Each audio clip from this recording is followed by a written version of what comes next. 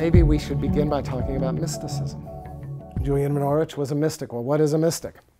Well, before I attempt to answer that question, let me give you a quotation from a German theologian named Karl Rahner, who died about 33, 34 years ago, early 1980s. Karl Rahner was one of the big movers and shakers of the Vatican II Council, the really significant council in the life of the Catholic Church in the 20th century. Very, very important figure. And he writes an essay in 1965 called The Future of the Church. And if you're ever at a theology library, look it up, because it's almost uncanny how he's describing what the church of today looks like 50 years later. But in another essay that was written a few years later, he also, on this topic of the church of the future, or the Christianity of the future, he makes a statement, and it's almost like an offhanded statement that he makes, but it has become one of his most widely quoted little sound bites. And what he says is that the Christian of the future will be a mystic or will not exist. The Christian of the future will be a mystic or will not exist. And what I would like to suggest to you, again, he says that, 40 years ago, that the future is here.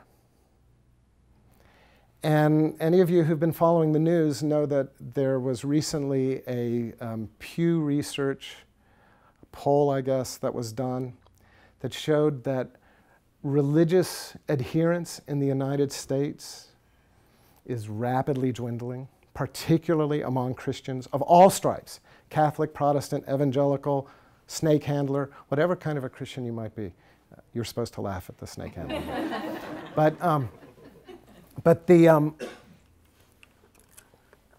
I think when you add all Christians together, in 1985, 85% of Americans self-identified as Christian. 85%. Now it's 70%. So that's a drop of almost 20% in 30 years, in one generation. Meanwhile, those who identify themselves as spiritual but not religious, or as agnostic, atheist, none of the above. In fact, they call them the nuns now, not N-U-N-S, like, Sister Maria of Perpetual Responsibility, but N-O-N-E-S, as in, I'm not going to darken the door of a church, thank you very much. So the nuns, the SBNRs, the atheists, the agnostics, have gone in 30 years from 8% to 16%. They've doubled. Minority religions, whether Muslim or Buddhist, Hindu, those kinds of Wicca, they've all grown as well. So the religious landscape here in North America is changing, and it's changing rapidly. If those trends were to continue, and we can argue about what the next 85 years will look like, but if those trends were to continue, Christianity as an institutional religion could be a minority religion within 100 years. Now, I'm not here to prognosticate about that, but just to point out that I think Karl Rahner's comment is right on the money. The Christian of the future will be a mystic or will not exist. We already see that Christianity is diminishing. So that's kind of the warning of what Rahner was saying. But what's the positive? What if we took his statement and turned it inside out? What if what Karl Rahner was really saying is that what God is inviting Christianity into is mysticism? And mysticism is a terrible word. So I want to maybe kind of unpack that a little. What is a mystic? And to answer that question, I want to start with another wonderful quotation from a Carmelite priest named William McNamara. And he says, "The mystic is not a special kind of person. Each person is a special kind of mystic." Let me repeat that. It's so important. The mystic is not a special kind of person. Each person is a special kind of mystic. So the first thing I want to say is that if God is calling us to be mystics, That doesn't mean that we all have to suddenly be like Julian of Norwich and get deathly ill and have visions. Maybe some of us will. It doesn't necessarily mean we all have to be like Meister Eckhart, the great German Dominican mystic, and write these learned treatises of theology, although maybe some of us will. It doesn't necessarily mean we have to be great poets like John of the Cross, who's considered one of the great poets of the Spanish language, not just among religious people, but in general. But maybe some of us will.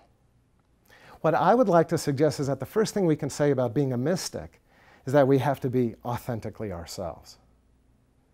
That the first step that God is calling us into is not to conform to some sort of external norm, but to actually go within and to learn who we have truly been created to be, and to listen to our hearts and to the whispers of our soul, and that's where we will find the path that we are called to be. But you're still saying, okay, that's fine. So, self-knowledge, it's a good thing. Till thine own self be true. Socrates, he was all about that. But still, what is a mystic? Okay.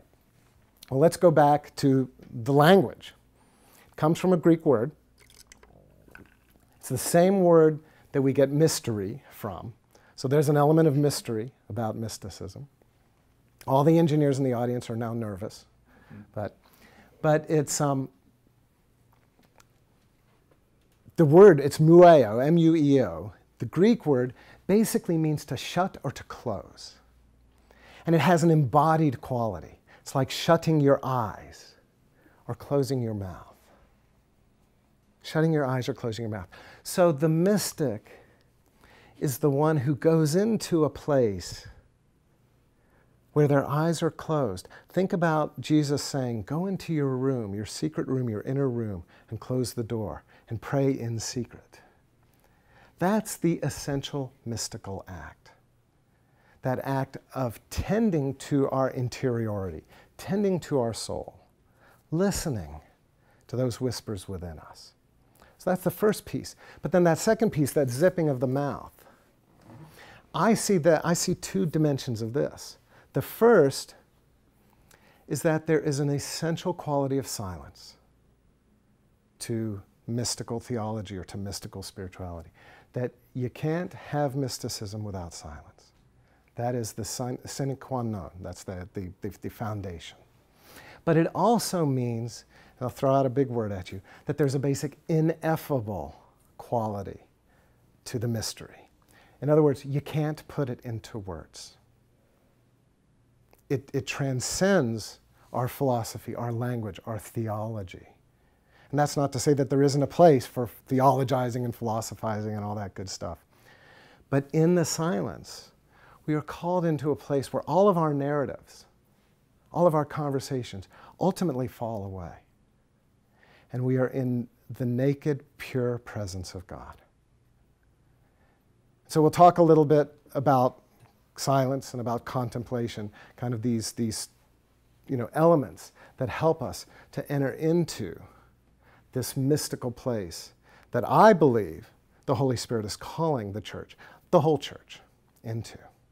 This place of silence, of authenticity, of deep listening, of embracing the mystery, of being willing to say, I don't have all the answers, being willing to listen, not only to God, but to one another. That these are the elements that I think Karl Rahner is saying to us, this is what you need to be cultivating to be the Christian of the future.